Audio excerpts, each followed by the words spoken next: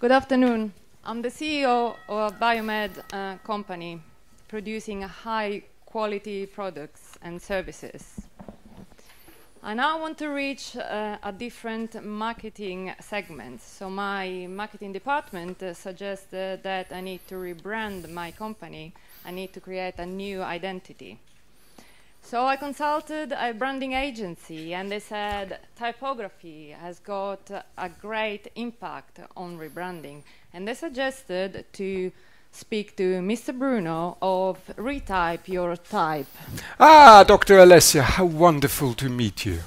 It's a great honor and a great pleasure to be able to pitch, for this. Now, we at Retype Your Type obviously feel that typography and, by extension, type design is the absolute foundation and the basics of your brand and expression. We believe, that we can make a typeface. With our typeface, we can make your customers sing and dance, and of course, we can give you a return on investment. Hey, stop there. How can you prove that? A return on investment. I'm going to spend a lot of money with you, so can you show me some procedure in place of your company? Right. Now here we're getting serious. As designers, we have always been suffering from the fact that we're not being taken serious by the CEOs, that we're not being taken serious by the finance directors. And most of people believe us to be the guys with the color crayons to make things pretty.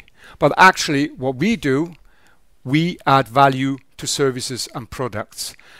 And we have to start thinking in terms of proving that. And the first thing is to actually start up with a process. At Maag, when designing a typeface, we have actually developed a 5-step process. And with every single step of the process, we can, if we want to, and we can, if the client wants to, prove and validate the work we have done up to that process. So that sounds better.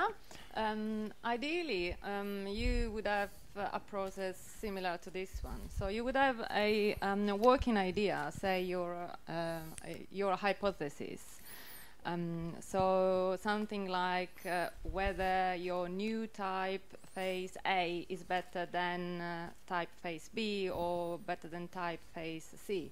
Then you want to test whether you can prove your hypothesis or you have to reject it.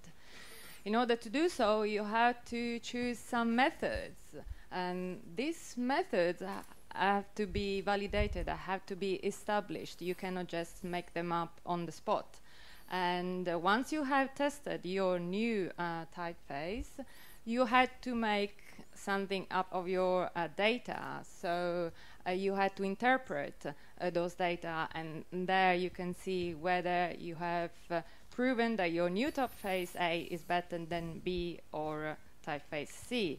And that in order to further confirm that, you had to try and see whether your typeface, the results of your testing can be reproduced. Only like that you can have sound new products.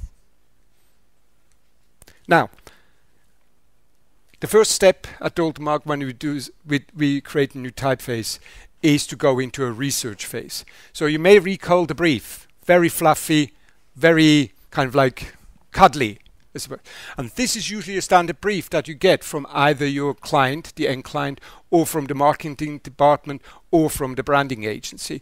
In the research phase, you have to go in and actually bring all the stakeholders on the table to clearly understand what the aims are of the project. And it starts with the question, why do we do this typeface in the first place? Is there actually any need? Once you have that established, you then want to understand what are the emotional expressions, what is the audience, who are we directing this to? Old people, young people, a female audience, a male audience, or is it a general purpose audience? We also need to understand what is the usage.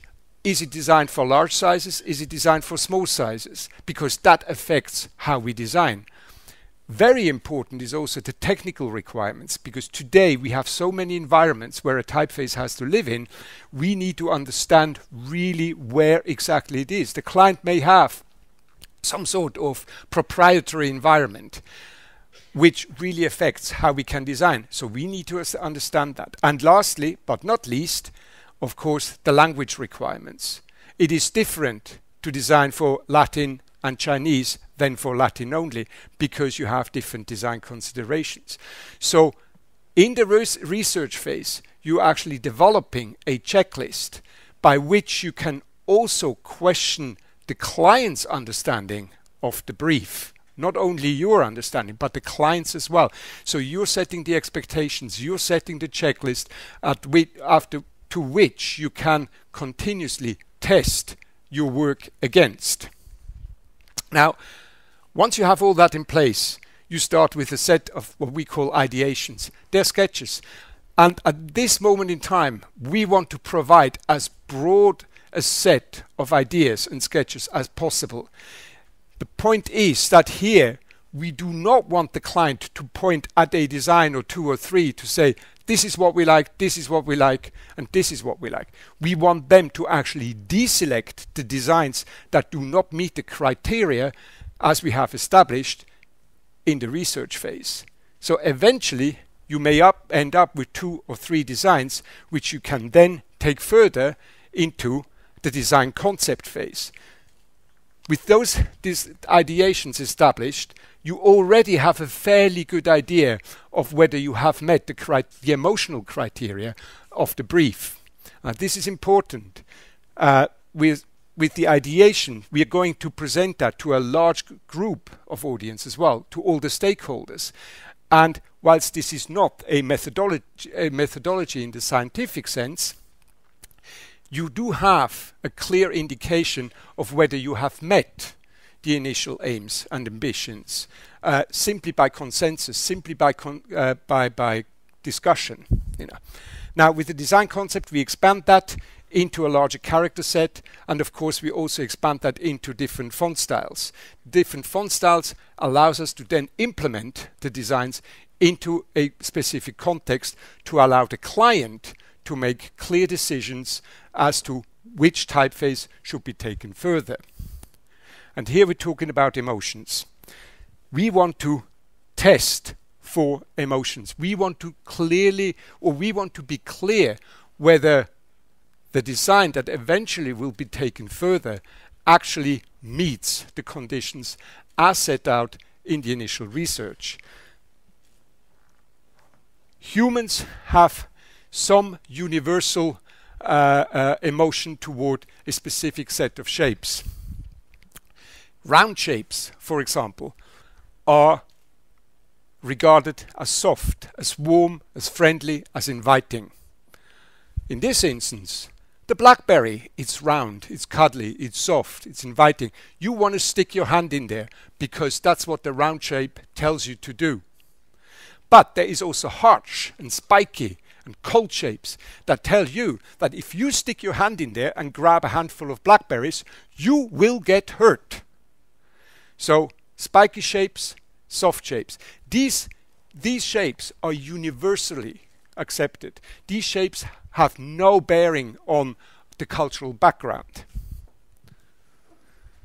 So the association between type and emotion is now a new story. Actually, Poffenberger and Franken started associating different emotion or emotional reactivity to different type font. They study actually that in 25 different typefaces.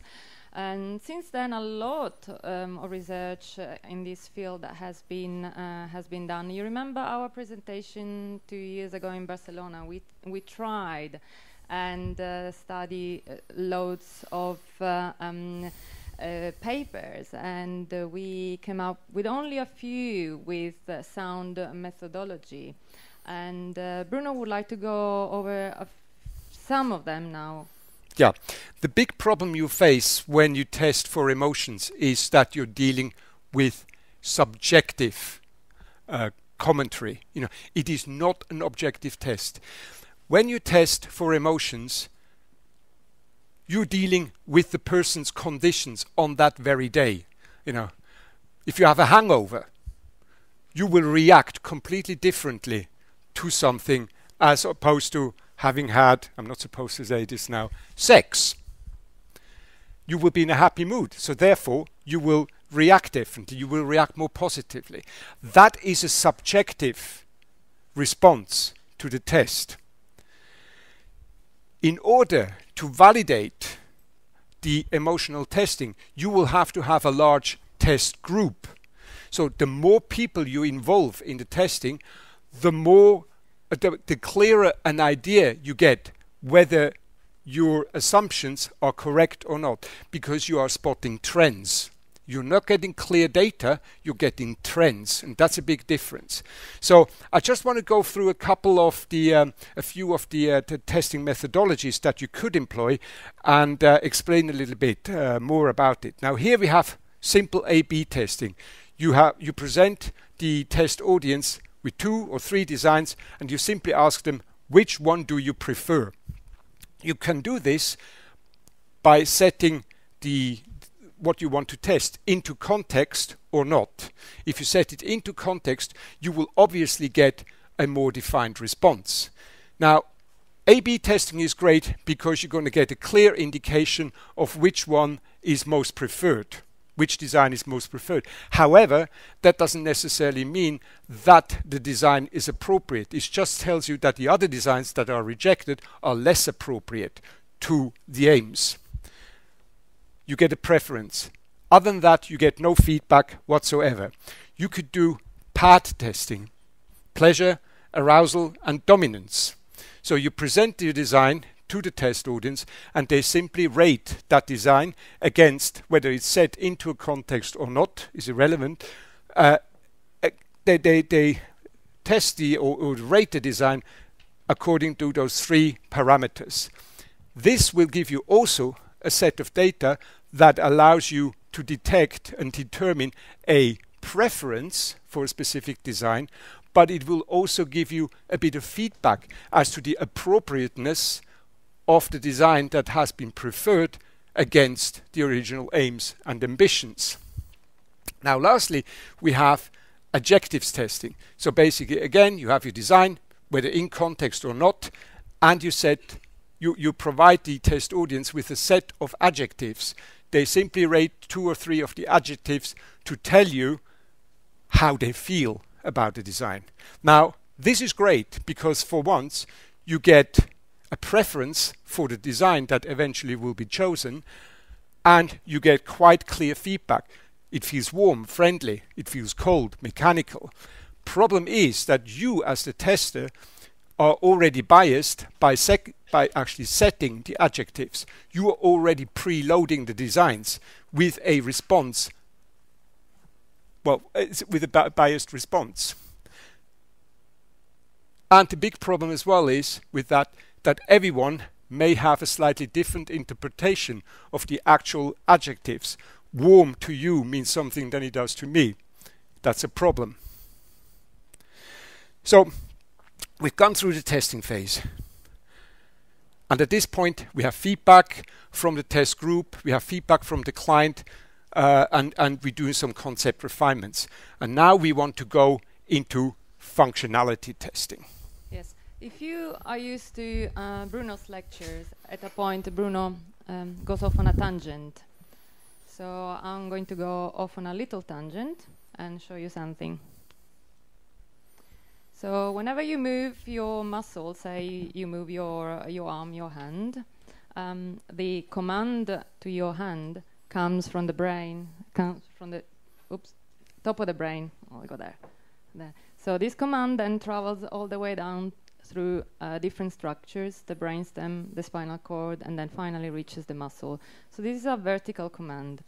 But this is just too simple, and we are complicated humans. So the motor control is sampled by other structures in the brain. The cerebellum, which is this little structure here, that helps with coordinating movements, and the basal ganglia. The basal ganglia are made of several structures. They all work together to sample the output and to make sure that the right muscles are selected.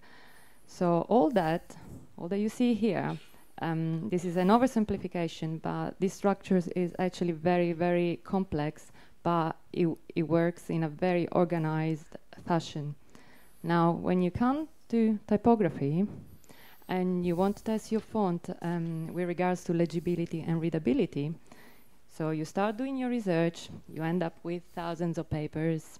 This was supposed to be my nighttime reading on typography, and it actually turned out to be a nightmare because I could not find any agreement or consensus on these very two simple parameters, legibility and readability. So I said to Bruno, I nearly want to give up. Yeah. So please help. That's the thing. I've been doing typography about 25, 30 years, and every single typographer I have spoken to has given me a different definition of what legibility and readability is. It appears that actually no one seems to know for definite. But let's just kind of like focus a little bit anyway, so that we can continue with this presentation. Now, one point assesses legibility as the ability to distinguish letter shapes. One character from the other. Yeah, one character from another quickly and efficiently. And accurately.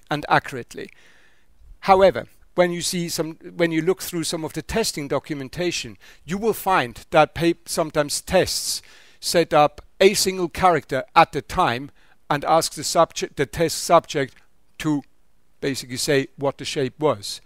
Other tests show entire words, and they ask the test subjects to identify a specific character within a word very quickly. Now, the moment you show a word, you of course have the problem that there's a typographic context set into that word. And when we start looking at typography in terms of legibility, we also have to include type size. We have to include spacing. We have to include line spacing, etc., etc. So what exactly is legibility? What makes legibility? And how do we test for legibility?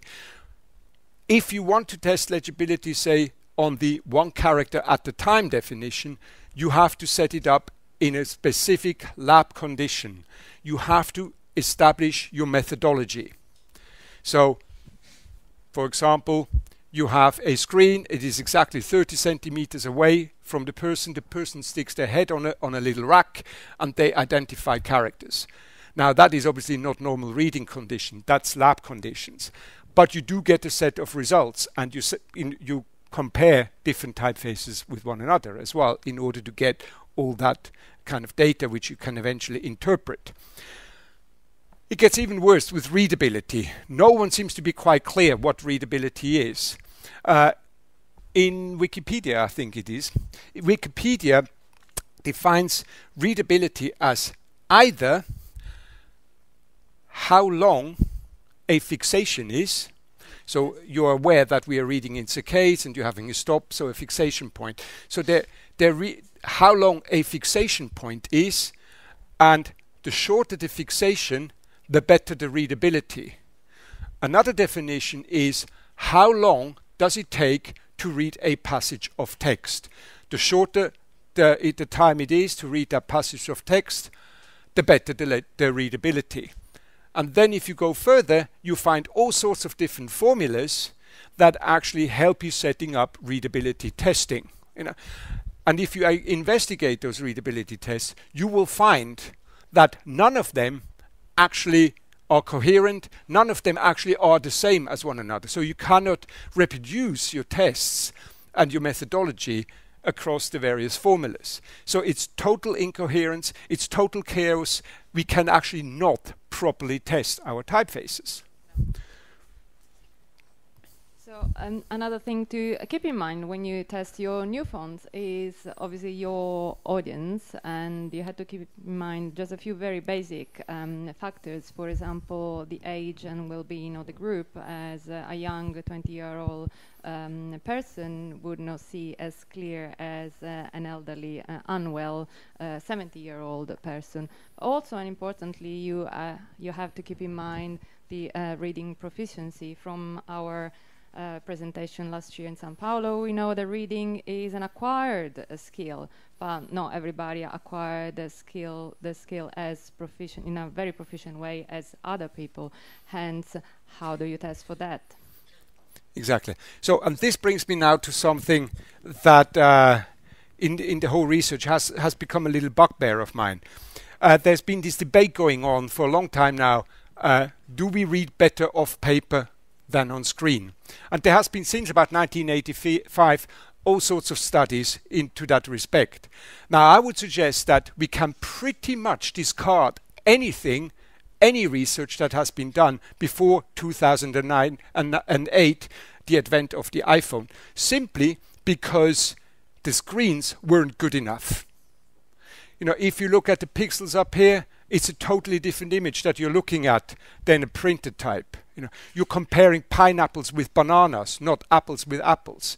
Now, today we have obviously much better screens, and some screens such high resolution that they mimic paper fairly accurately. So from a typeface point of view, you can say, okay, we can do that testing, but the problem is that, of course, if you test off paper, it's a fixed format, whereas the screen is a dynamic format.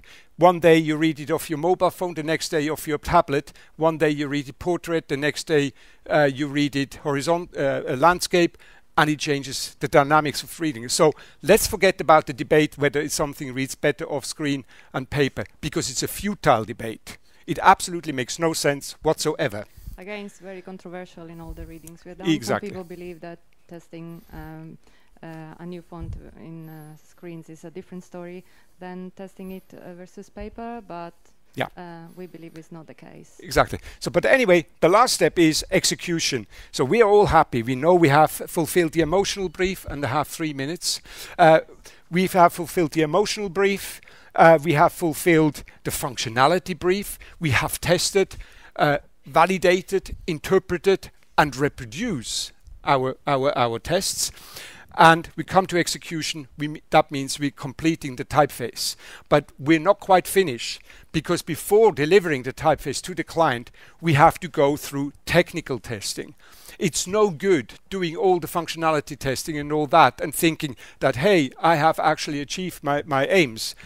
If the font that you're delivering to Biomed, which has 500,000 users, has a bug, and they have to actually fix the bug and reinstall them, which costs them thousands and thousands and thousands. So you need to go through a technical testing, and in the technical testing, again, you need to build methodologies, and ideally you want to automate the methodologies, because the more you do by hand, the bigger the possibility that you're introducing errors again. So automation is an important part. Now, this is by no means an exhaustive list of stuff that you ought to go through to assess and verify your technical quality of the fonts.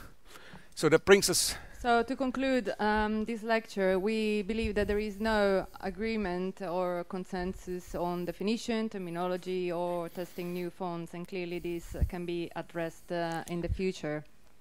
Now I think that maybe we as an industry, and maybe we as ATypI, have a responsibility to start actually creating proper definitions in typography. What is legibility? What is readability? What is reading comprehensions? Maybe we also can organize or we can set up proper methodologies so that we can test. And all of that will eventually lead to better professional practice, which means to happier clients, which means to us as designers being taken more seriously, not the guys with the color crayons who make things pretty, but actually to the guys who add value to our clients and to our customers. I'll be a happy CEO. Thank you very much. You're very welcome indeed. Thank you. Thank you. Very nice. Okay, so we have a coffee break right now. Please be back by 4:30.